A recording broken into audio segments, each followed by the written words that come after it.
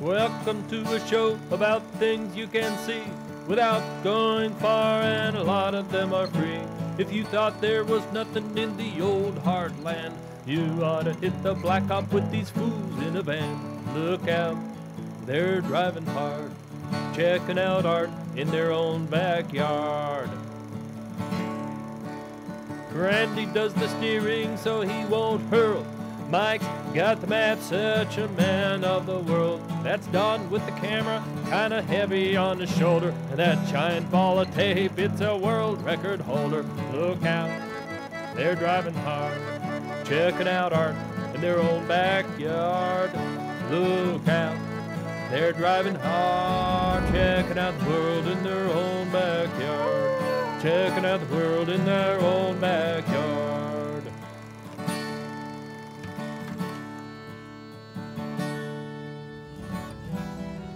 Dear TV Mailbag, how's this for a scenic view? Hi, Don the camera guy here. Just below the tower from which an even better view could be seen were these producers with whom I travel, not so darn cheap.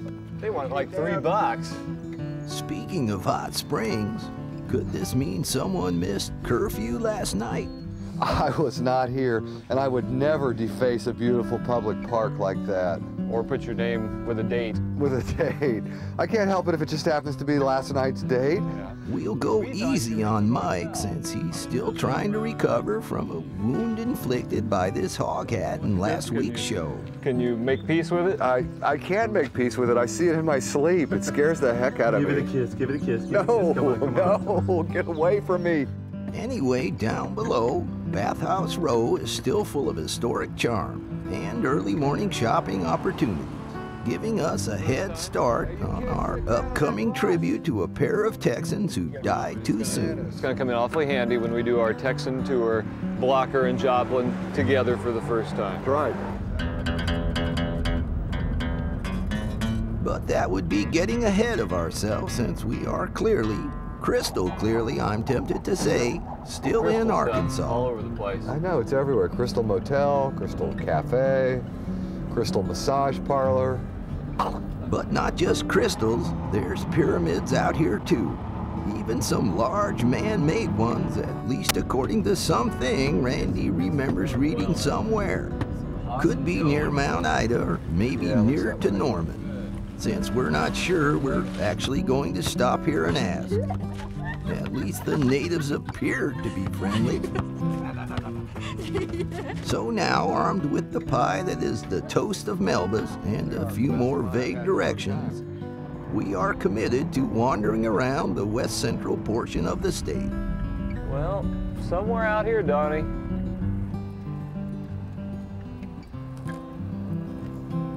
I'm betting it's up there. He said, it's either up there or up here. Let's try up there. Yeah. Well, we're about a mile here now, so pyramids can appear anytime. They could have pyramid the trees. I think they're right up here. Oh, there they are! Oh! These are the pyramids that were built by a spiritual seeking guy, I think, to help people come feel the power. Great pyramids of Arkansas. Have you got a good shot of that telephone pole that's right in front of him? I am very pleased with us. I don't want to feel smug or anything. No, I don't yeah, either, actually, but I do.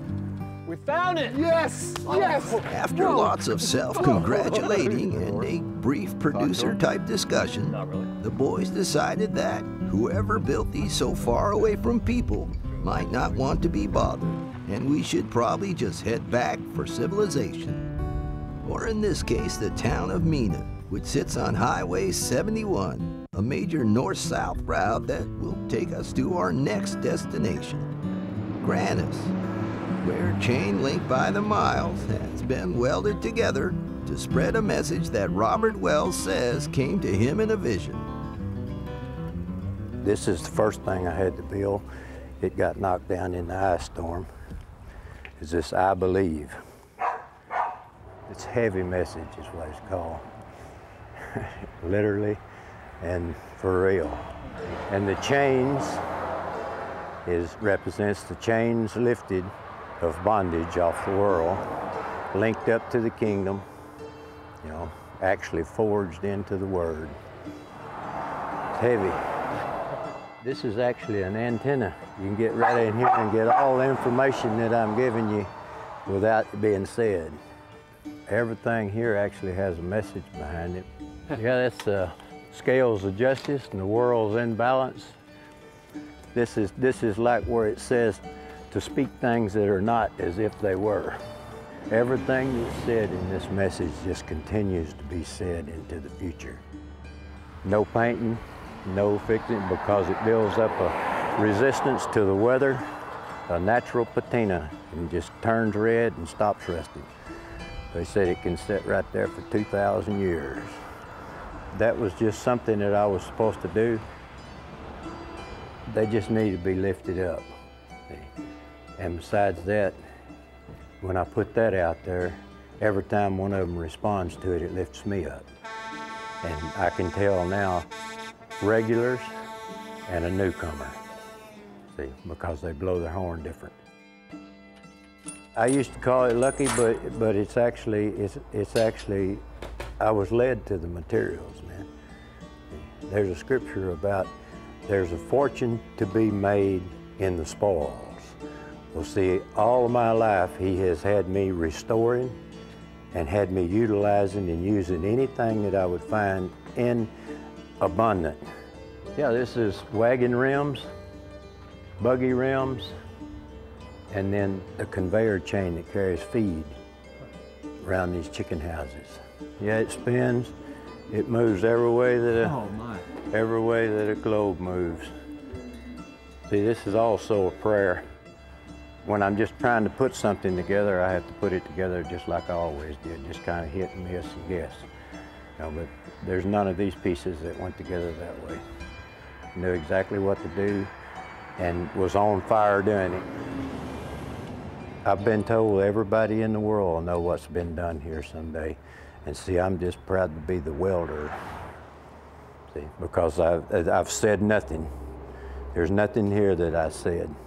Nothing here that I done other than just exactly what I was told to do, but I was told what to believe while I was doing it. Now Robert hopes that spreading the message this way will help unify all people, including, I guess, TV weasels, who in fact at this moment are seeking hope themselves. Hope, well there you go. Home of the world's largest melons. However, this hail to the chief isn't what we expected.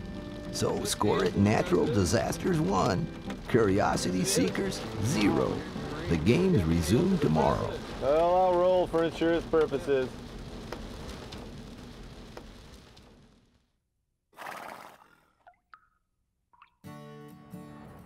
Sure enough, we've got sunshine on our shoulder now as we head south again on 71. Passing by yet another out of the ordinary front yard attraction that can't help but catch our eye. Looks like a scrapwood bomber squadron to me. And just across the way, a prime example of what English teachers would call foreshadowing. But first, we're fueling in Fouke. This is the Monster Mart, retail ground zero for preserving and promoting the legend of the big hairy swamp creature commonly known as the Boggy Creek Monster. Right there. You're no monster. It's been here since the 50s, and we still have sightings from time to time. Most people think it's a cousin to the Bigfoot.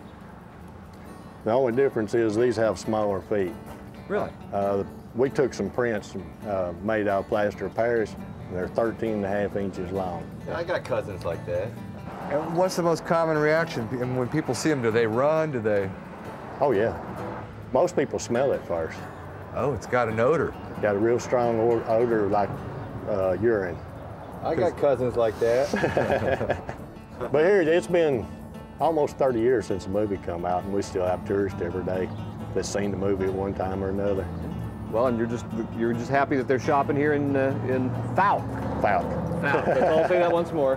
Fouke. Because we were having a little trouble with that name. Everybody does. I'll bet. Everybody does. It was about this time that we bid Arkansas adieu, backtracking a bit into the Lone Star State. Our destination, DeKalb, boyhood home and sad to say, final resting place of everybody's favorite plus-size cowpoke, Big Dan Blocker. He was every mother's son. He was lovable. He was. And how many people did he throw in a trough? Oh, endless Every week. number. I've got something for Dan here. I've got my Bonanza lunch bucket from grade school, which is very tight security here. Well, that's a beauty. Hop Sing made a little fresh coffee for you, Randy. There you go. Nice stout one for you. Okay, I'll take a sip and then we'll leave it for Hoss. Hadn't been for Dan, I probably wouldn't be in TV and people wouldn't be watching this now. Neither would Alex Karras because I think Dan Blocker would have got all the roles that went to Alex Karras later on had Dan just lived a few years longer. Mongol grateful. As thanks for all that, we're leaving Hoss this small snack along with a big reminder of why we should never be allowed to sing. Fortune smiled the day we filed the Ponderosa claim. Here in the West we're living in the best bonanza. If anyone fights any one of us, he's got to fight with me. Hoss and Joe and Adam know every rock and pine. No doubt our bovine audience would be glad to know that we're bound for Beaumont, a full 4 hours of East Texas driving away. Though through the miracle of TV, it will happen in a matter of seconds. You may notice that the precipitation has preceded us, making access to our next assignment all the more difficult. Here at the end of this long, muddy lane, Charlie Stagg spins spiraling strands of visionary art in a sprawling complex unlike anything you've seen before. Well, this actually was my mother's land, and I proudly own it.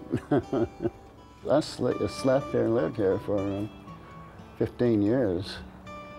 I got along just fine. Of course, I was younger then. Drinking a lot of beer. Apparently. You know, a person can sleep in a log if they get enough beer. I wanted to ask if this was a front entrance, a side entrance? Are we looking at the wrong side of all this, or is there a wrong side? No. Actually, I kind of pondered that very shortly every now and then. But not for long, because it didn't make any difference. I'm just out here. I just built it. I didn't relate to anything, measurements or anything. I just built it. And I built it under the influence of watching little old bitty bugs. You know, the way wasps make their nests and dirt divers. They're amazing, and they taught me actually how to be able to work along and get something done. You stay at it. You don't stop. You keep on going. So you hauled all the materials Every in bit yourself? of it, and it beat the shit out of me. Here's that Titleist. Sorry. Oh, the Titleist. Step. Here's that Titleist you lost on hole 3, I think, Yeah. tucked in here. Are people intimidated by it, or? Some are, but I figure they might as well be if they want to be. Because, I mean, they're up to no good then. Wow, these are great. Is this all carved? Is that how you do that? Or Yeah, I'll just whittle it down. It's whittled off. Yeah. I want all of my work to be able to be changed around. Like, this isn't supposed to be on here necessarily, you know. It can be off of there onto something else, or by itself. You said they were unpainted, but boy, now there's an explosion of color. You know, I think that everything has color, and I didn't necessarily want to reproduce trees here, but this is all it is trees. Right, the flowers are like a black hole to me. It's where matter gets reborn. So the wood pieces inspired you to work out here in some ways. Actually, it's kind of like I wasn't selling that much, and so I really need to do something with my time rather than just keep on reproducing work. Then I just went through a phase, I'm still in there, where I don't care whether I'm selling anything or not. I have a motto, you know, unless I'm in the hospital, I got to do a little bit of work every day, a little bit of something I consider creative. Charlie says he named the place after his mother, and though he's quit drinking beer, there's still plenty of wildlife here to preserve. Now here's a conundrum for a vegetarian like myself.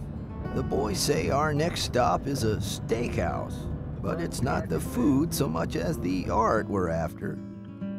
A somewhat incongruously displayed work in wood, worked on by a Greek immigrant named John Gavrilos, which he called the Eyes of the World. Mr. John passed away when I was 16 years old, and so I was fortunate to be old enough to understand, and we talked a little bit about what he's done back here. He got the idea from a place in Louisiana when he worked for a man that had a candy factory. He saw and was amazed by the candy molds that he saw there when he was a young boy, and said, why can't it be done in wood? So one day he just started whittling, and this is what he did. The detail is just unbelievable, and the way he was able to whittle and to, because I've been to the Parthenon, I've been to the Acropolis, and I mean it's there. Now, he carved and whittled and made these out of cigar boxes? He used cigar boxes. He used the wood from like fruit crates, some plywoods, and he had his whittlers. He had some little power tools too, I'm sure, but most of the intricate, detailed stuff, it's done by hand. Did it change order? Do you know? I mean, was it always laid out one? Yeah, it's laid out right now the way it was when it was put in there. Yeah, in '59. So if we went in there and moved something, you'd know. if you move a little man or something, I might not know, but I mean, it's. I'm not saying we're going to. No. Basically, you touch it, you lose the arm. No, it's as simple as that. The arm goes. The biggest thing that amazes me is I know what the restaurant business is like and the time. What gets me is how he found time, struggling to get here to do this. It's just beyond me. We take it for granted sometimes. It's been in the paper here in Beaumont numerous times. It's been in Texas Monthly, Amazing America. But you'll be surprised at people that come here that's been eating here for a little while that probably don't know. The problem is most vegetarians will never see it. Yeah, no. And maybe that's no big loss, I don't know. Maybe if Subway gets something like this, they can. Subway! Subway! They're laughing now, but remember, the guy with the camera really is the eyes of the world. Need I say more? The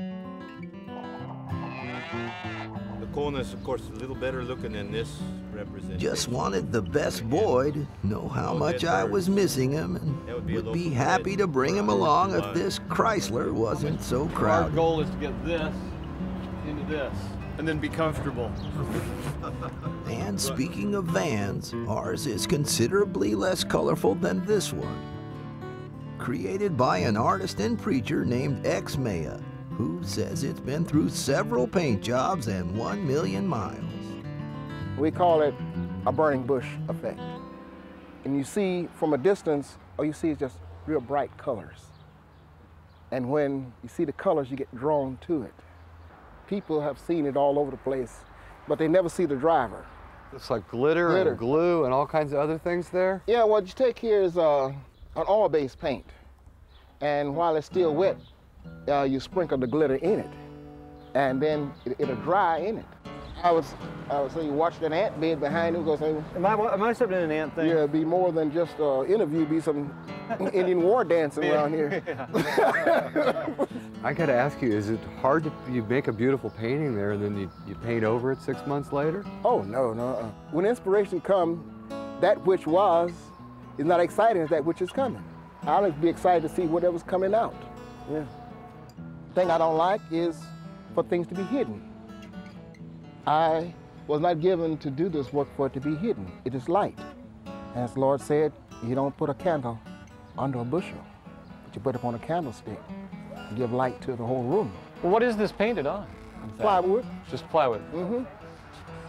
Is that what you prefer to work on, or does it matter? No preference. Yeah, as long as I can lay it down and work on it. Yeah, stand still. Don't move too much, I'll paint you. Is that Michael up there? Is that the Archangel Michael?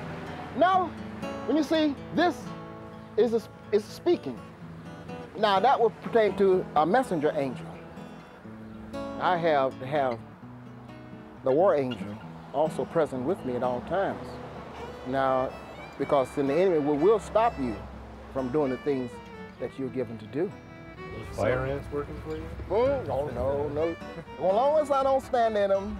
And you got us a little nervous now. Yeah. You know, as you always say, the Lord said, if you get out of the way, you get something to remind you. Always something there to remind you. So if you stand in the wrong place, the ants let you know, he'll remind you. Though he hasn't been over to see it yet, ex-Mena and his wife Cherry both have pieces on display at the Art Museum of Southeast Texas, which we are heading towards. Happy to discover that it is both free and chock full of art by self-taught artists, including Beaumont's late great totem maker, Felix Fox Harris, also known to some as the Voodoo Man. When you went down the street, you were stunned. I mean, it was just this hundreds upon hundreds of totems. Silver, red, blue, some of them whirling, some of them just standing straight, all out of found objects.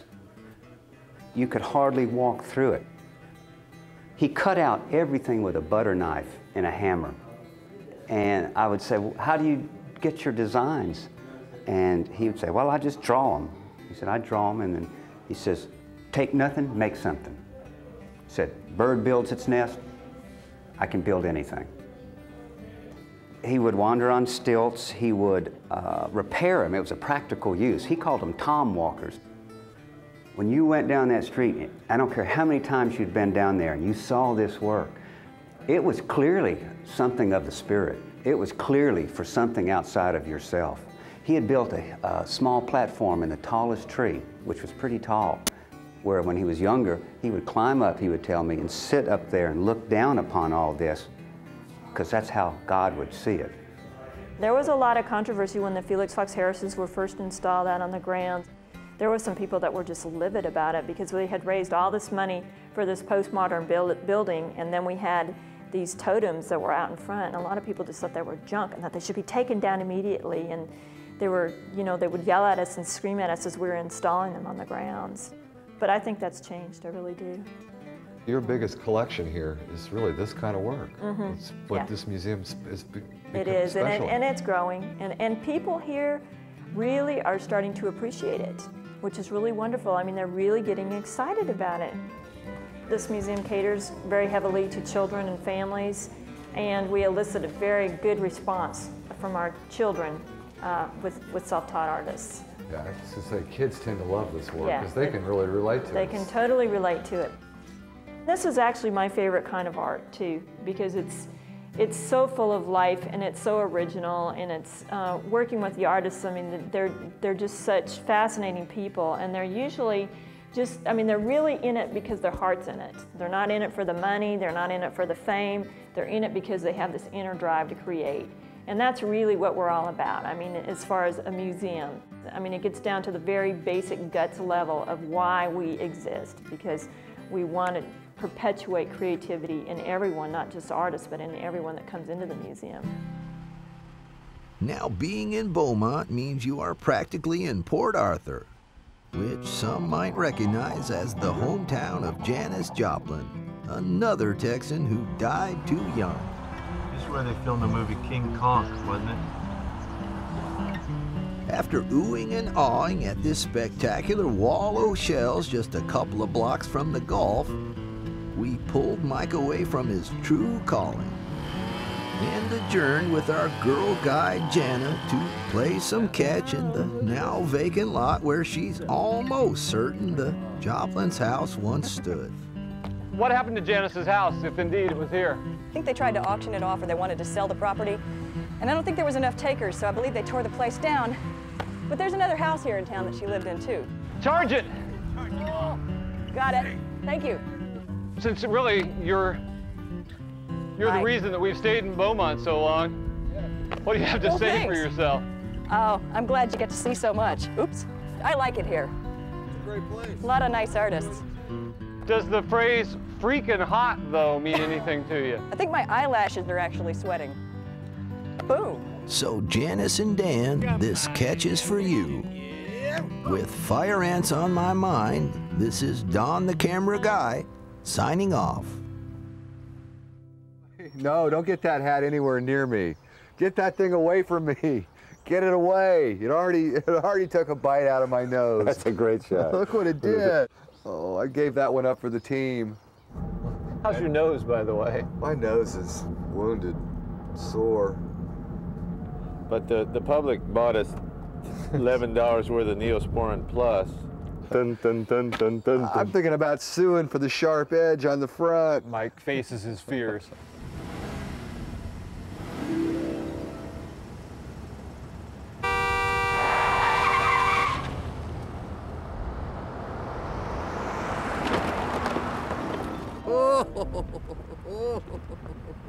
Yeah!